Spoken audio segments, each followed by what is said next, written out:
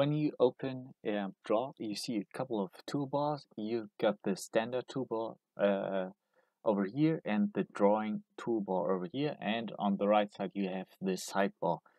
You can show those or make them disappear by going on View on Toolbars, and over here you can make the sidebar disappear and make it visible. On the sidebar, you've got some nice features. You can minimize this over here or by double clicking, and you've got all the shapes over here that you can insert. This is pretty cool. And if you want to have a toolbar for itself, for example, the lines and arrows, you can click on here and put it over here, or just make it appear up here in top. You can even lock the toolbar or unlock it and make it disappear. And you can also put it over here on the right side, for example. I'm gonna customize my toolbar.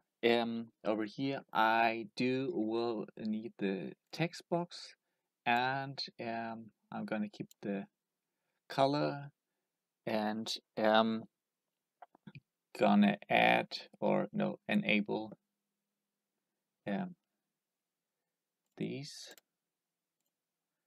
and these over here, so I have just a rare selection of my tools, and then I'm gonna click on OK.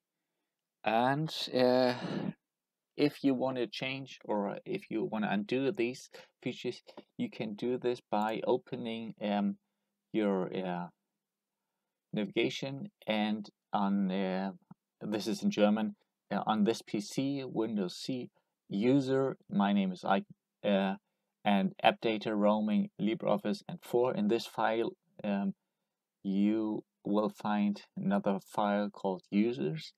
You might have to make the hidden elements visible, and this file contains all the information that Draw needs for your interface. And if you erase this, all the settings will be will go to default. Or you can even copy this. I think this should work and transfer to another computer, and work all on that with your settings.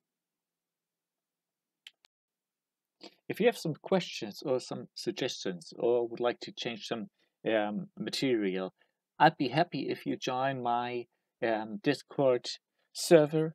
The link for this server is below this video.